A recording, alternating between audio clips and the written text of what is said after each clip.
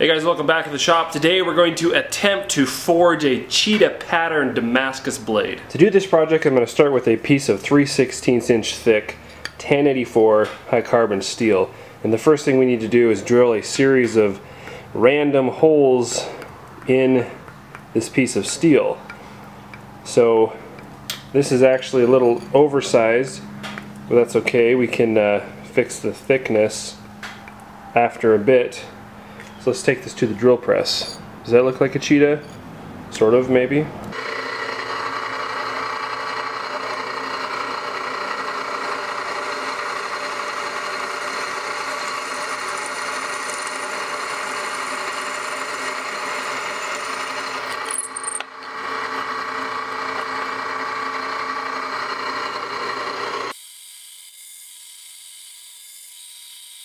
Okay, so we've got a series of holes drilled in their piece of steel. The next thing we need to do is make them not round, because obviously a Cheetah pattern spots are not round like this, so let's fix that.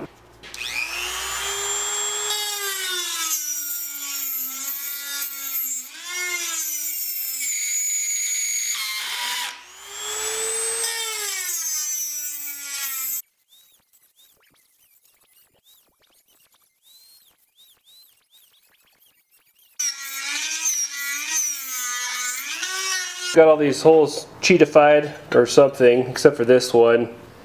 My little carbide bit broke. But now we need to go ahead and reduce this thickness to just under 3/16, so probably 175 thousandths. Let's get it done.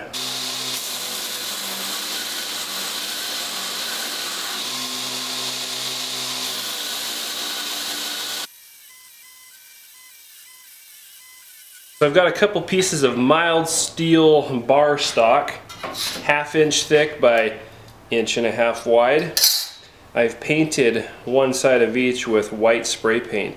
The titanium dioxide in this spray paint will keep this piece of steel from welding to our center core blade steel. The reason for that is once we've forge welded everything that we need to do, these pieces are going to come off a lot easier since they're not going to be forge welded to the centerpiece, and that's really helpful. Okay, let's build this pattern. So a little bit of a disclaimer, this is really more of a reverse Cheetah pattern since the colors are going to be sort of backwards, and the background is going to be dark and the inside spot's going to be dark and the ring around the inside spot's going to be light, which is backwards, but I don't really have the materials to do it the right way, so we'll just pretend it's like a negative photo, whatever, like the old photo stuff, whatever. So we're going to put a 3/16 inch ball bearing in each of these little spots here.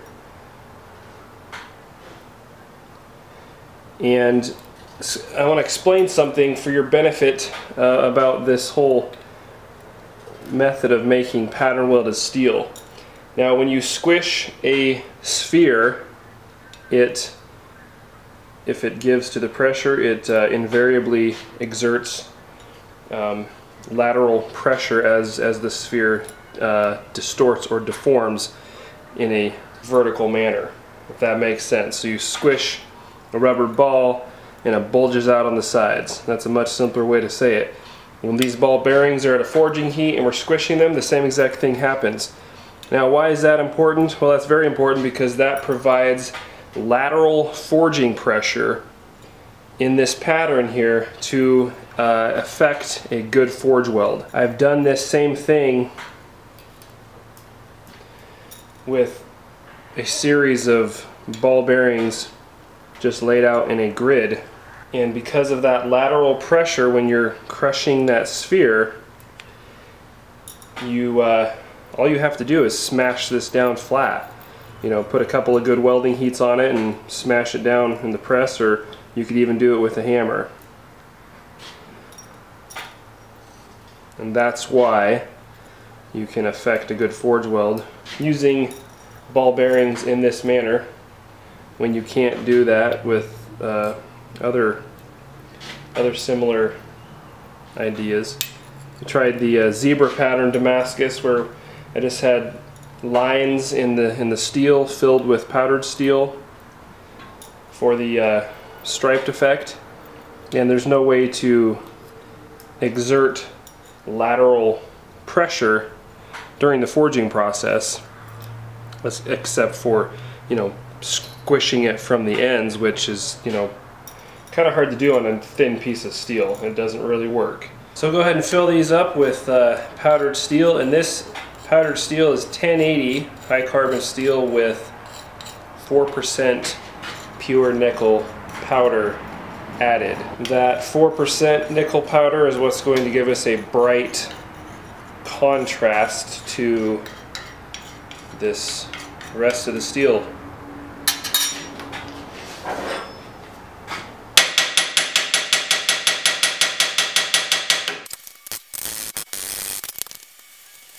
Okay, now comes the tricky part. I need to be able to put this on top of here and clamp it without disturbing this center piece. So, take these clamps off.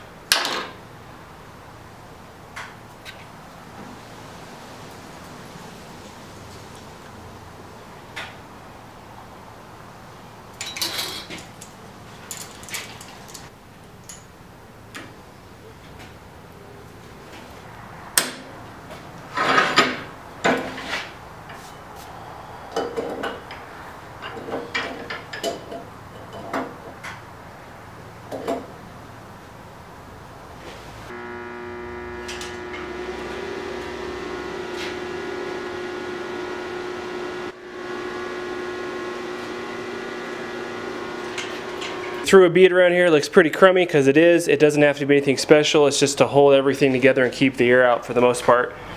And you actually do not want this whole thing airtight because then it can blow up. But I will point out that having this 1/2 inch thick stock on either side of this 3/16 inch centerpiece is actually helpful in another way, and that is retaining the heat. So, you know, as you know, if you've done much forging, a thin piece is going to cool off very quickly.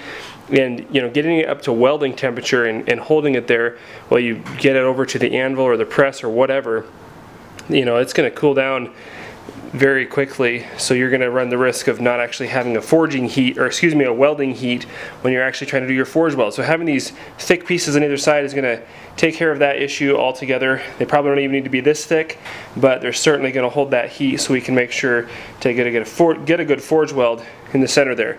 This is ready to go. We've got a little handle stuck to it, and we can go ahead and put it in the forge.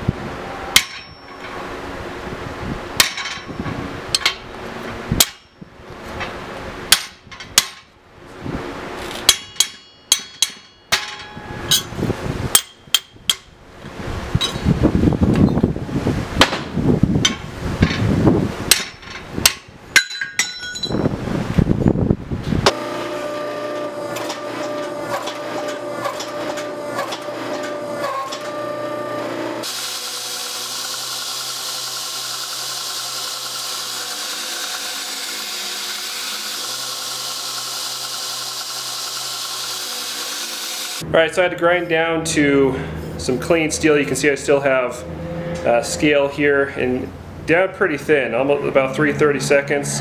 That's going to be a little tough to complete a knife out of this now, I think. I'm not sure, but I know what I did wrong. I should have left this right at 3/16 instead of going below the depth of the ball bearings a little bit. That kind of came back to bite me because I lost my powdered steel in a couple of spots here, and because those two outer pieces of steel were not sandwiching close enough to this middle section, so that was kind of a bummer. But we need to go ahead and see what the pattern looks like, so we'll put it in the ferric chloride and check it out. Alright guys, pulled it out of the ferric chloride, and it doesn't really look like a Cheetah to me. I think the main problem is the center spots are too round. They're perfectly round, which of course is what you're going to get with a ball bearing. So I guess if you could take the time to maybe grind those and make them not round, I don't know, that might enhance the pattern. But overall, I think the idea has merit. You could do some stuff with it, and it's kind of a neat pattern by itself anyway. Alright guys, well, not quite what I wanted to create, but I think that idea has merit, and there's a bunch of different things you could probably do with it. But anyway, I appreciate you guys watching as always, and we will see you on the next video.